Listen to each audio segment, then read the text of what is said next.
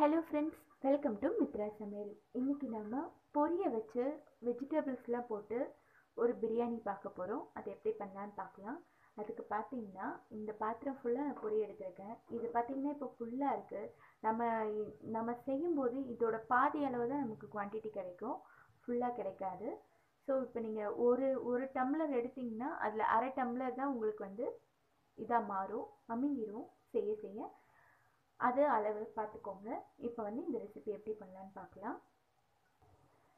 நான் கேரட், உருளைக்கிழங்கு, பீன்ஸ் 3 சேர்த்து ஒரு 100 கிராம் எல்லாம் அறுத்து வச்சுருக்கேன். சின்ன சின்னதாக கட் பண்ணி வச்சுருக்கேன். 100லேருந்து 150 கிராம் இருக்கும் அது. தேங்காய் பார்த்திங்கன்னா ஒரு 2 டேபிள் ஸ்பூன் தேங்காய் எடுத்து வச்சுருக்கேன். கூடவே பச்சை மிளகா ஒரு 2 பச்சை மிளகா கீத்து போட்டு வச்சுருக்கேன். அப்புறம் இஞ்சி பூண்டு பேஸ்ட் பார்த்திங்கன்னா ஒரு 2 டேபிள் ஸ்பூன். அவ்வளோதான். பார்த்திங்கன்னா நான் குட்டி சோயா எடுத்திருக்கேன். 50 கிராம் எடுத்து ஒரு 10 நிமிஷம் சுடுதண்ணியில் போட்டு ஊற வச்சுருக்கேன். இப்போ இந்த சோயாவை நீங்கள் தண்ணி இல்லாமல் பிழிஞ்சு எடுத்து தனியாக வச்சுக்கோங்க. சோயாவில் உப்பு போட்டு லைட்டாக மிக்ஸ் பண்ணி அப்படியே வச்சுருங்க. ஏன்னா சோயா நம்ம செய்யும்போது அவ்வளோ சீக்கிரத்தில் உப்பு ஏறாது. அதனால் நம்ம அதை சுடுதண்ணியில் போட்டு எடுத்தோன்னே உப்பு போட்டு இப்படி ஒரு வாட்டி மிக்ஸ் பண்ணிவிட்டு வச்சுருங்க. அது உப்பு கொஞ்சம் ஏறும். அவ்வளோதான். இனி இந்த ரெசிபி எப்படி செய்கிறதுன்னு நம்ம பார்த்துடலாம். பாருங்கள் ஃப்ரெண்ட்ஸ், நான் ஒரு பாத்திரம் வச்சுருக்கேன். பாத்திரம் காய்ச்சதும் தேவையான அளவு அதில் எண்ணெய் விட்டுக்கோங்க. நெய் இருந்தால் கூட ஒரு 2 டேபிள் ஸ்பூன் நெய் விட்டுட்டு மீதிக்கு நீங்கள் எண்ணெய் விட்டுக்கலாம். பாத்திரம் பார்த்திங்கன்னா நான் ஒரு மீடியம் சைஸ் பாத்திரம் தான் எடுத்திருக்கேன். பொரி அமுங்கிரும், இல்லை உங்களுக்கு கிளற கஷ்டமாக இருக்கும் இந்த மாதிரி சைஸ் பாத்திரம் அப்படின்னா நீங்கள் பெரிய சைஸ் பாத்திரம் கூட வச்சு யூஸ் பண்ணிக்கலாம். பாத்திரம் காய்ஞ்சிருச்சு. நான் எண்ணெய் ஒரு 3 டேபிள் ஸ்பூன் விட்டுருக்கேன். எண்ணெய் காய்ஞ்சிருச்சு. எண்ணெய் காய்ஞ்சதும் ஒரு பிரியாணி இலை போட்டுக்கிறேன். மீதி சோம்பு, பட்டை, ஒரு ஏலக்காய், 3-4 லவங்கம் இதெல்லாம் நான் எடுத்து வச்சுருக்கேன். இதெல்லாம் நான் போட்டுக்கிறேன்.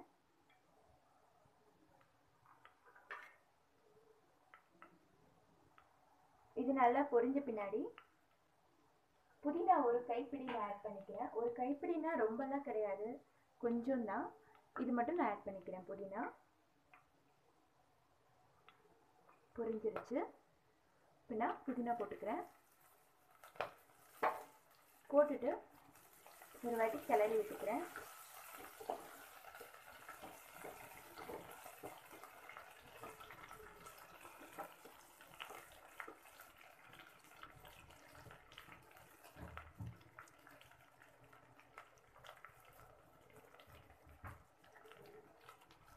புதினா போட்டு நல்லா இதானவங்க வதங்கினவங்க நான் வச்சுருக்க வெங்காயம் ஆட் பண்ணிக்கிறேன். நல்லா தின்னாக ஸ்லைஸ் பண்ணிக்கோங்க. கூடவே அந்த 2 பச்சை மிளகாய் ஆட் பண்ணிக்கிறேன். ஆட் பண்ணிவிட்டு நல்லா வெங்காயம் வதங்கணும்.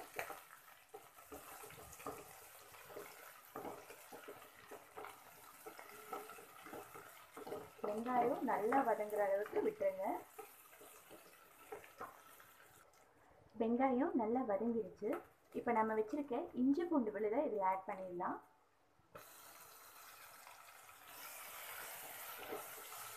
ஆட் பண்ணிவிட்டு அதோட ராஸ்மெல் போகிற அளவுக்கு நல்லா வதக்கிக்கோங்க.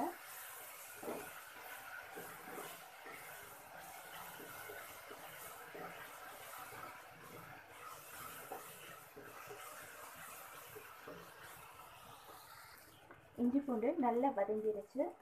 இப்போ நம்ம காய்கறியில் ஆட் பண்ணிக்கலாம். நம்ம அறுத்து வச்சுருக்க காய்கறிகளை நான் போட்டுக்கிறேன்.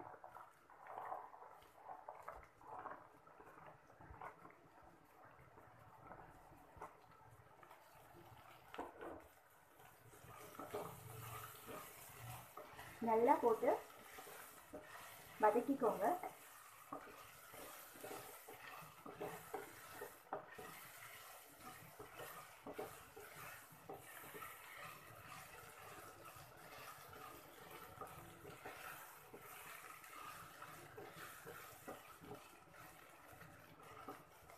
இது கொஞ்சம் நல்லா எண்ணெயில் வதங்கட்டும்.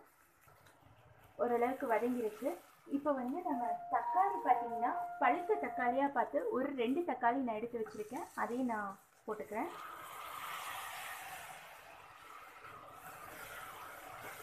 போட்டு தக்காளி நல்லா சாஃப்ட் ஆகுற அளவுக்கு இது பண்ணிக்கோங்க. நீங்கள் பச்சை பட்டாணி வச்சுருந்தீங்கன்னா இதில் ஆட் பண்ணிக்கோங்க. நான் இன்றைக்கி பச்சை பட்டாணி ஆட் பண்ணல, அதுக்கு பதிலாக தான் நான் சின்ன சோயா ஆட் பண்ண போகிறேன். சப்போஸ் பச்சை பட்டாணி போட்டு பண்ணுறீங்க அப்படின்னா பெரிய சோயா ஆட் பண்ணிக்கோங்க.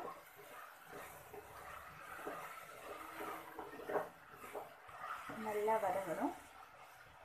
இப்போ நான் நம்மளோட சோயாவை இதில் ஆட் பண்ணிக்கிறேன்.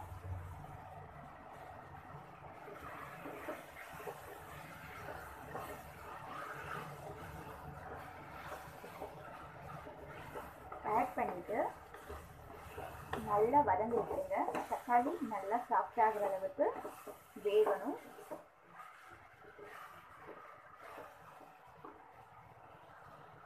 இப்போ இதில் பிரியாணி மசாலா ஆட் பண்ணிக்கலாம். நான் 1 ஸ்பூன் அளவுக்கு பிரியாணி மசாலா ஆட் பண்ணிக்கிறேன். கூடவே ஒரு 1/2 ஸ்பூன் போல் குழம்பு மிளகாத்தூள் ஆட் பண்ணிக்கோங்க. பண்ணிவிட்டு நல்லா மிக்ஸ் பண்ணி விட்டுக்கோங்க.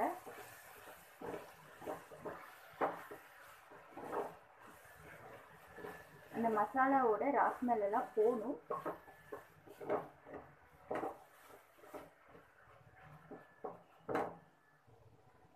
ராஸ்மெல் போகிறதுக்குள்ளே நான் வச்சுருந்த தேங்காவை நான் அரைச்சி நல்லா ஃபைன் பேஸ்ட்டாக பண்ணிக்க போகிறேன். நல்லா வதங்கிடுச்சு எண்ணெயில். இப்போ நான் வந்து தேங்காய் அரைச்சாச்சு. அந்த ஃபைன் பேஸ்ட்டை இதில் ஆட் பண்ணிக்கிறேன். 2 டேபிள் ஸ்பூன் தேங்காய் தான், அதிகம்லாம் கிடையாது. நீங்கள் இதை வேண்டாம்னு ஸ்கிப் கூட பண்ணிக்கலாம், கட்டாயமாக போடணும்னு அவசியம் இல்லை. இது போட்டால் கொஞ்சம் கூடுதல் சுவை கொடுக்கும், அதுக்கு தான்.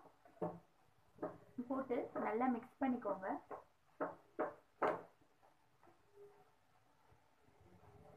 இப்போ ஒரு 2 டேபிள் ஸ்பூன் போல் தயிர் இதில் ஆட் பண்ணிக்கோங்க.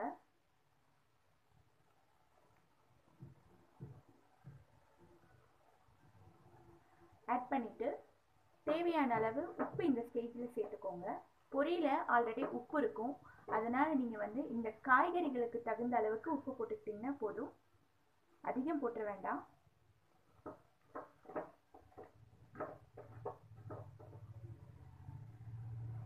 பத்தலைனா கூட நம்ம திரும்பி போட்டுக்கலாம். ஆனால் அதிகம் போட்டுட்டா அது வந்து சரி பண்ணுறது ரொம்ப கஷ்டமாயிடும், சரி பண்ண முடியாது பொரியை பொறுத்தளவு. இப்போ இந்த காய்கறி பார்த்திங்கன்னா நல்லா வேகணும். அதுக்கு தேவையான அளவு தண்ணி ஊற்றிக்கோங்க. ரொம்ப அதிகம் தண்ணி ஊற்றிட வேண்டாம், சும்மா தெளிச்ச மாதிரி. பொரியல்லாம் நம்ம பண்ணுவோம் இல்லையா, அதுக்கேற்ற மாதிரி நீங்கள் வந்து தண்ணி விட்டுக்கோங்க. நம்ம வந்து இன்னைக்கு பொரியை வந்து டைரெக்டாக ஆட் பண்ண போகிறோம். அதை வந்து நினச்சி புழிஞ்சு எல்லாம் ஆட் பண்ண போகிறதில்ல. அப்படியே ஆட் பண்ணலாம் நினச்சி புழிஞ்சு, ஆனால் நம்ம இன்னைக்கு வந்து டைரெக்டாக ஆட் பண்ண போகிறதுனால தண்ணியை வந்து கொஞ்சம் பார்த்து ஊற்றிக்கணும். இது வந்து நல்லா வேகட்டும், வேகிற அளவு நம்ம வெயிட் பண்ணலாம். பாருங்கள், நம்ம காயெல்லாம் வந்து நல்லா வெந்துருச்சு. இப்போ நம்ம பொரி ஆட் பண்ணிக்கலாம். பொரி வந்து நம்ம வந்து நினச்சி வைக்காததுனால இப்போ வந்து பொரிக்கு அளவாக நம்ம வந்து தண்ணி விட்டுக்க போகிறோம். தண்ணி பத்தலைனா கூட ஆட் பண்ணிக்கலாம், ஆனால் கம்மியாக விட்டுக்கோங்க. இது பார்த்தீங்கன்னா நான் இந்த பாத்திரத்தில் ஃபுல்லாக வந்து பொரி எடுத்திருக்கேன். அதில் வந்து பாதி அளவு நான் தண்ணி ஊற்றிக்க போகிறேன். பாதி கூட கிடையாது, கால்வாசி நீங்கள் தண்ணி ஊற்றிக்கிட்டிங்கன்னா போதும். அதாவது 1 டம்ளர் நீங்கள் பொரி எடுத்துக்கிட்டீங்க அப்படின்னா அதில் நீங்கள் 1/2 டம்ளர் தான் ஆகும் நமக்கு. அதனால 1/2 டம்ளர் நீங்கள் தண்ணி ஊற்றினீங்கன்னா சரியாக இருக்கும். இப்போ நான் என்னோடய குவான்டிட்டிக்கு ஏற்ற அளவு தண்ணி ஊற்றிட்டேன். தண்ணி லைட்டாக கொதிக்கட்டும். கொதிக்கிறப்ப நம்ம கொஞ்சம் கொஞ்சமாக பொரியை ஆட் பண்ணி மிக்ஸ் பண்ணிடலாம். தண்ணி லைட்டாக சூடாகிடுச்சு, ரொம்ப கொதிக்கணும்னு அவசியம் இல்லை. ரொம்ப கொதிச்சா பொரி வந்து கொச கொசன்னு ஆகிடும். லைட்டாக சூடாகும் போது நீங்கள் வந்து பொரியை ஆட் பண்ண ஆரம்பிச்சிடுங்க. சிம்மில் வச்சுட்டு நீங்கள் ஆட் பண்ணுங்கள். கொஞ்சம் கொஞ்சமாக ஆட் பண்ணிவிட்டு மிக்ஸ் பண்ணிவிட்டு திரும்ப ஆட் பண்ணுங்கள், ஏன்னா பாத்திரம் அப்புறம் ஃபுல்லாக நிறைஞ்சிரும்.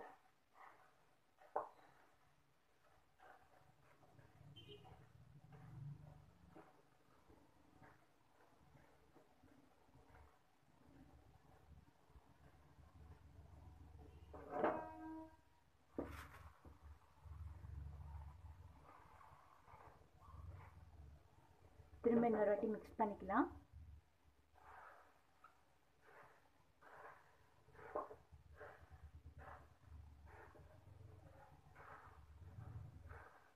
நல்லா மிக்ஸ் பண்ணிக்கோங்க. நம்ம நினச்சிட்டு பண்ணுறதை விட இப்படி பண்ணுறப்ப அந்த பொரியில் வந்து அந்த மசாலா தன்மையெல்லாம் நல்லா இறங்கும் டைரெக்டாக. அதுக்காக தான் நம்ம வந்து நினைக்காம நேரடியாக பண்ணுறோம்.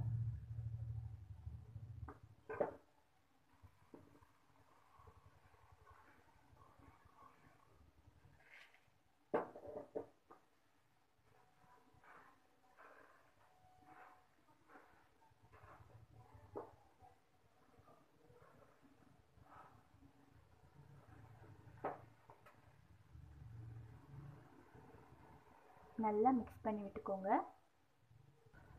பாருங்கள், நான் நல்லா மிக்ஸ் பண்ணிட்டேன். ரொம்ப அழகாக ரெடி ஆகிடுச்சு. இப்போ நல்லா மிக்ஸ் பண்ணிவிட்டு கொத்தமல்லி தூவிட்டு ஒரு 2 நிமிஷம் நீங்கள் அப்படியே மூடி வச்சுட்டு அப்புறம் இறக்கிக்கோங்க. இதை ரைத்தாவோட சர்வ் பண்ணுங்கள். வெங்காய ரைத்தா, அதாவது தயிர் ரைத்தா, அது கூட நீங்கள் சர்வ் பண்ணிங்கன்னா ரொம்ப நல்லாயிருக்கும். நான் ஆல்ரெடி தயிர் ரைத்தா ரெடி பண்ணி வச்சுருக்கேன். இது கூட தான் நான் சர்வ் பண்ண போகிறேன். வித்தியாசமாக இருக்கும் இது. யூஸ்வலாக நம்ம பொரியை வச்சு பொரி உருண்டை அந்த மாதிரி, இல்லை வேறு ஏதாவது ரெசிபி, அதாவது பொரி வறுத்து, யூஸ்வலாக நம்ம பொரியை வறுத்து சாப்பிடுவோம், இல்லை வந்து அதை உருண்டை அந்த மாதிரியெல்லாம் பண்ணி சாப்பிடுவோம். இந்த மாதிரி நம்ம வந்து பிரியாணியை இதை வச்சு பண்ணலாம். இதே போல் நம்ம சிக்கன் போட்டு கூட பண்ணலாம். ரொம்ப டேஸ்ட்டாக இருக்கும். கண்டிப்பாக இந்த ரெசிபி செஞ்சு பாருங்கள். நான் இப்போ வந்து ஒரு 2 நிமிஷம் மூடி வச்சுட்டு இறக்கிட போகிறேன்.